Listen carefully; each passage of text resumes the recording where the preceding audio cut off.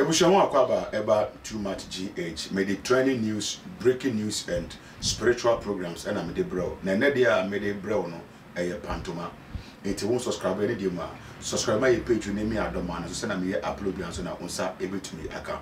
Mesa can Prophet Bernard Isiam ewo video issues here. Now, dear Cosoni say, yeah, Papa Apostle Onyinah, our your former Pentecost chairman, and Encrofor any Kasa say religion and politics has nothing in common.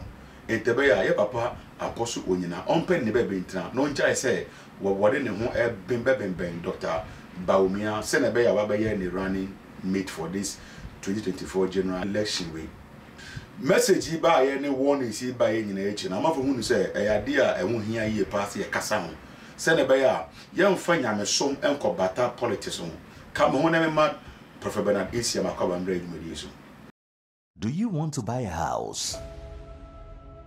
Then your worries are over. For sale, Mewasem Debbie Mao. Yes, it's for sale. It's a 5-bedroom gated houses with a beautiful view and serene. All for sale. A dining in our Tantra Hills estate. Into Wahibia Frey. They're very affordable. You can simply call us on 050-338. Too much. You know about mediation. Major super. Yeah, they did kind of as a passer, my two suffer. Or buy. Now, I'm going to say, you're bonito. One year, my for them, your papa Apostle Onyinah said, man, in fact, religion and politics. Who is saying? Too much. Mention with you for any bench. See for Joseph. Maybe too much politics and religion and magic. Yeah, Ubia Danafa. Okay. Ubia Danafa. And so also be politics as she are true. Okay. Yeah, she are true. She said you bet that there nipa. And almost powerful. A no style be. Okay. Yes, until we are software do software. So what I say, do software and conquer yet politics because the Hulugan software you are not yes or bear politics. If you near quack yet, watch be ding. Okay. Me patch what I say, and you know, but Johnny baby and you bunny bet yen canasem. Yame fro say be ye na adwuma wan kase koye politician. In this almost background, and was said yes as Pastor Opoku Onyinah na say Reverend and I say Bishop Grandpa, odi nyame asem e de kasa kire. Na wo mutimi gina wo kwan so no kore torching. So odifo me ndi hu akini because when tia say I wanna odi maye na too much page na so e ko akiri pa na me pese be bisa wo e we performance say can't it no na ahemfo ne edi for na nam ahemfo ne asofo na nam nti that means politics for the beginning no was together with religion.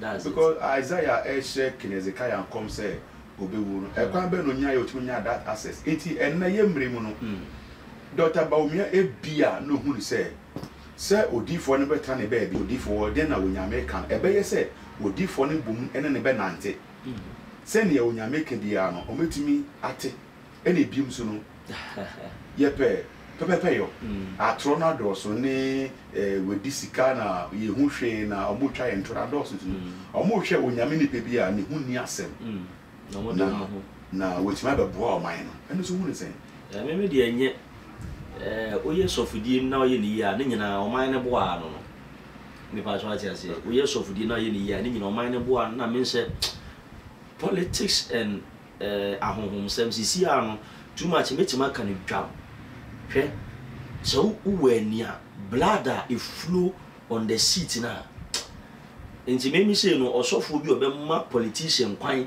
amana baba ye politics wo na soro altar so me hunu se wankasa wo nye papa na wo mfiri awurade so be ka ye twemu a hwe sofo boache Kojo Boache Reverend Anthony Kojo Boache okay onso no ma politicians ne kwan wo no altar no so pa eno wen in fact and there is one man of God bia ono no oni demon your friend Rasta demon no use your friend Rasta na ono no se ba beto aba bia no akọ Rasta ne nchen Rasta na konyo ote so no se Rasta ne tena se ya ye di chain a ye di twe car kese no ye di abram Rasta ne musi isia na honkonkon e ka ye di abram ne musi se Rasta ne esore ya sa odifo na wo Ghana ha ye beto aba bi o senkom ono no tena sa seat ne so na ye be dru abato ho otumi say ya beans ano ba ba bi odura mi tumi ni bia mfiri nyame enchi ano nso wo another veg enchi sa wo so ye kokwa ma yehunu sa ade ne ye kokko ye tunjum ma yehunu say tunjum ye fufu ma yehunu say fufu na nko Kristo ne kwa de oni politicians na mo ayede ba odifo won say too much me ntwa no Daniel in the Bible ahemfo serve mu nyina no emre bi twa mu kwa na ode ne kra akotwa so ti ase enti se o Daniel no serve ahemfo na omutimi ehye mra ma Daniel ka se on koto mu nyame na obusa mra no se na ohene ma akwanya se mfa Daniel koto sa me ba to ase and I won't say maybe no those people me said I was having one minister bi na ye bomb pie man erade bie ne wade bi kire na me de me delete ni ma me blocking the number me cutting off because ye bomb pie am wa ye nam unse me kasa o mtinim kakra me now too much e dra na dra me na me chen ba ifu a watu ye bom sa nti unya kata wani se wo da na erade de yi kire ba enchi no wo a wo so sum nyame na se o ma wani na ho na do ho ba ko join the politicians a me hu se e na Kristofo no mo ga no mo very careful. There is adie bi a eba hwe se Kristo dane de chichire Ghana se ya me se esi this year and next year me enye me one because it has been revealed enchi se o ye nyame difo ye nyame abawa ebe ye den tuma se oni sa ankofo ne be meje wo no mo kura akonante ayede oni sa difo e kwa akoye enkabo mu ayede e na wo mo virgin na wo na wo there is a demon of politics. One for being a Ghana or use a demon of politics. Bibi ntimi mo sa demon ni na odi for no dwa na num obetina TV radio bia na obon di or boss adi I say o say any archangel a enji me ye enquiries on that archangel na too much ubie sunsun famu a say Lucifer niwa that demon no take the seat of Lucifer. Sa D4 no so no na sa akonya no so no so teso in the absence of that demon na sa demon ohia nipa 5,000 say we are connected to that demon one ohia nipa 5,000 enye so kwa kokumbo physical spiritually accident and tokwakon obema mayhem SCC nipa 5,000 enye sa demon nya say nipa 5,000 wi a eye conk o kosoro ba fom oba be wini enji too much me dey sa D4 no wo Ghana no why say sunsun sorry D4 bi me pa so omo ye mienu but e ba ko o dwa nanum o kan sem bi aso ye bosu but sa demon ono oniwa ono no tena na konwa so ade problem be with politics ana. Oh, I don't have problem with politics because Bible na kasakra mo kan no there's politics in that Bible. Oh, the first man to do politics was Lucifer. That was heaven. Bible so triase ne osoro abofo kon. Na omo ntumi Michael ne dom ne yeto omo ba asase so. Onipa bi o standing for rebellion bi an or standing for Lucifer. Onipa bi o tatwitwa atoro bi an or standing in the garb of Lucifer. And when you are dealing with that serpentine spirit of Luciferian, me no, I don't go there. And I won't say politics say one bene ho endua omo yi a the obi do better for. Won't say nyame ya adom a I will talk about politician now who here recently no. On say MPP for politician be ewuye John Kuma. I will be talking about this John Kuma. Your next program. Enya no keke o. Enya no keke. Ada John Kuma saman. No no fam to baby. Enya say ne saman. Me ye enquiries about that thing. Now on say eya na sunsun nsem no. 1 Corinthians chapter 14 e ba ne rade kan say honhum nsem ba honhum fo. Onya honhum fo akona kope baby da. Na wo mo person be di Kristo echi be nante honhum nante honhum. In the realms obiemu a eye conk eye 50-50 bonsam asofo ne bonsam adifo ne bonsam evangelist e na nyame de. Obi a timi hu in the realms ehu ade e ba besia ba beka. Ba de obi tima so anu aye hu adwuma no. Ene ne asem. Ba isi anu e be se mfanya ase amafo ka se sunsun mu na afabo bi koso omo ye honhum bi. Oh yeah. Nyame so timi dan bi se di a kire. I wait my confirm say about why betu in honhum bi eye djuma bi za. Oh eye mamefo mrewafo bi. But one typical village and as a forest. Na the eradi bi so kire mi ni. Wo mo te eye dan moto I say atakwa me dan ne bitete dan no wo mo temu no mo twa ho ahia e na enkola me hu wo mo age vary from ya 1 year to 3 years na I say macho man for the dem kola ne ba wo mo de ba na mpanimfo no wo mo ti sei na ya stretch akola no atwe sika no twa ne ti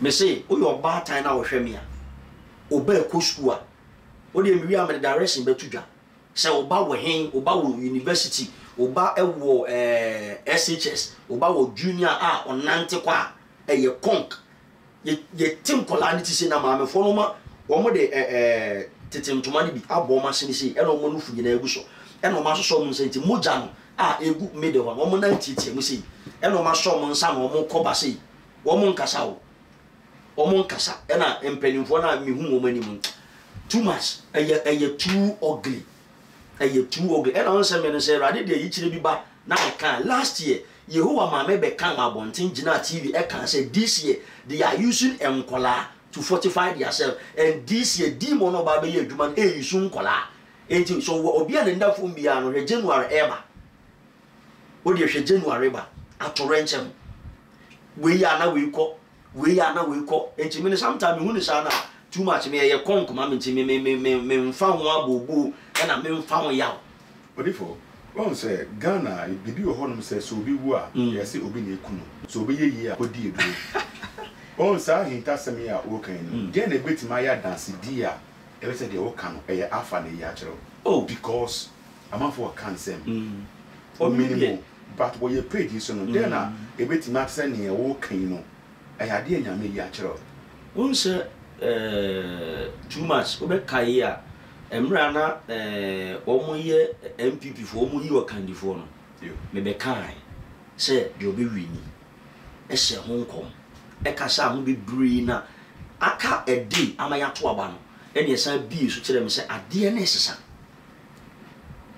eji me frɛ mo mpanimfo ba ko ka kire se enjubility na ade ne mehunu se eye konk e be sesa ifra no pa kopi manwumre na men jubility na obenya heart attack na obenya water shock ade ni si ya na MPP from mpanimfo bi frɛ me from US papa ye finse na wo wo asesa mpa na me se ya me edifo odifo bi enwa na no odifo bi ankasa by heart say ya enwa no obi o wotumi bi ankasa gbe eye sei ne beba no watwe no obe kwa ba na no anisi ho enti pani ne kwa asoma me senka me nko Holy Ghost temple ne powerhouse na me nko ye agina me ka cho se emra me ka cho se me nko ye agina mamu udidi matem ese me aboa gimifo nyina e na ade na ba se de me kan me nko ye den e na mubu se ya na ye gimi ana enti me ye konk too much enti se ba ye ka kire wo opa di so opa me ni so ebusia me ne Prophet Bernard Esiam na Asia wo ye studios ya ye din komo some more can many more dance dey bia because on na me bi ni a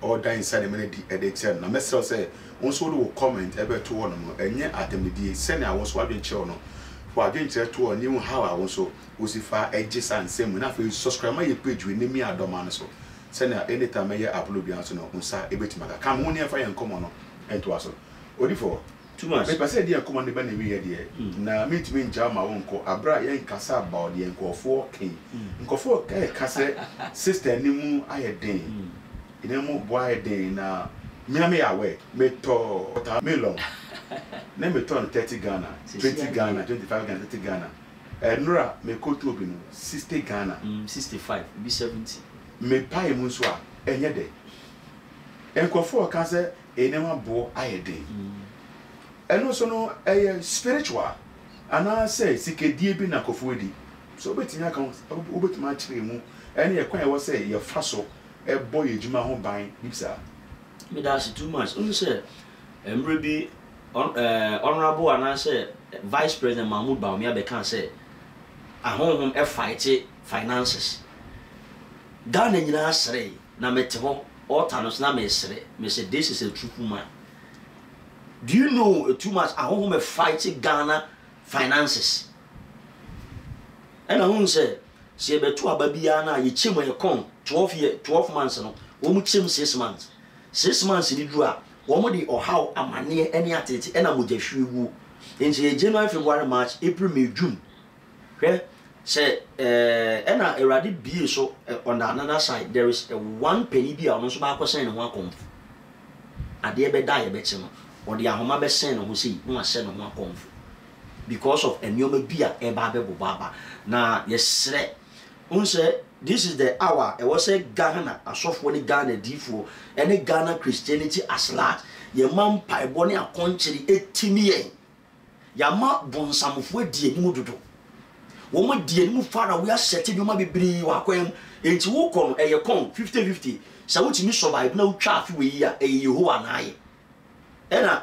Lucifer so flooded the system with the difo ne nkomsefo ene na asofo ena wo ye nyame difo kai na ba bonten se wo mo support wo mo ni empeja nyame asori nsi wa na say wo person lift you to another level they will never support you but rather they prefer Lucifer difo Lucifer sofo eno so am man almost na flood the system in so ye nyame difo a one mouth amama kasa nobody knows you ena me penisa because a hardly so be identify a real prophet of God. Too much mananti muache. So do you sometimes me search a lot na men now. Me this guy say me ho. A hardly say ubenya a true man of God and I say a true prophet of God. A demu one. Me timi na anti egu ana 6 months na me share two. Enti busa won say nyame asofo no way. Nyame adifo no way. Me timi na anti a. E na sa 3 mark of Christ e bo nyame mamo maso no. Lucifer so for Lucifer did for not try say they will wipe those things. Said they be you bet me nya kra bibiri e dia ma Lucifer. Enti no e ye kon u belong to asori bia wo na wo pe. E no akwa akose sa asori nim. Wo na wo desire say u be belong to this church. E na ba bia nyame man kasa nyame di for nyame ho butu no. Too much ye ka say ahana Kristo ti a onko da. E na Erade san bi so kire me na ade ba ko a ye de kra o mu say in Ghana mpanimfo mienu na me bomb paya who say all the time ya me there radio water no ana dube ye 132 na a revelation so be ba me ntimi na me bomb paya wi a me ntimi na kopem say be ba wi ansa na me yoki na me da hwa ne di me bowura e dan mutu bi mu eno dia kwa enya atakwa me da kwa say ancient dan na oba e wo ho na oba no nanufu e wa otwa nanufu e da ne na ase na empenifo mienu a mehu won no omuhu me omubusa me say prophet obeye den wa obeye den na me so me koye nyame adwuma no say me bible kuta me nam deep forest na me ko asase foforo so akwa nyame adwuma na mehu dan me fin say metima ba be dem na me nim say de mo ye wa na onim akola no ye ma panini hu na nim say bode ne nsa say emmi akola ne me say on show bi anim na akwala ne oba akwala ne nim se na akwala ne busi eda pani ne ebusu se na ofa sekan on hwe na chi ye de ma na no dia wa akwala na sese o de wona sese no bi ne yam se obi ne yam a moja na egu fom na maame na nufu platform de kora e dia shop na pani na no na too much me ka alpha ni omega e di mu ntam e wo mu show so me ni te me fa me fon me bie me phone internet the Erade yi kire mo mu mienu no o manim se esisa oh me yede unse sometimes no too much some who news na ba na say e wo se oje ediye na Erade yi kire woni di okay na otimiti ase physically enti me bie me phone so ase me ko internet me bie me first page e beto e sankofo mienu na he asem ba beto mo Ghana wo bunya escape da na obi biara wo mudi wo musika aboa wo pen amane ene davine ne hawa ebeba no tuma to dey be ka bibia me say that is alpha and omega mumudit ye ko ya wo mo nsem we beba wo mo amane ebeba in the system wo munya an escape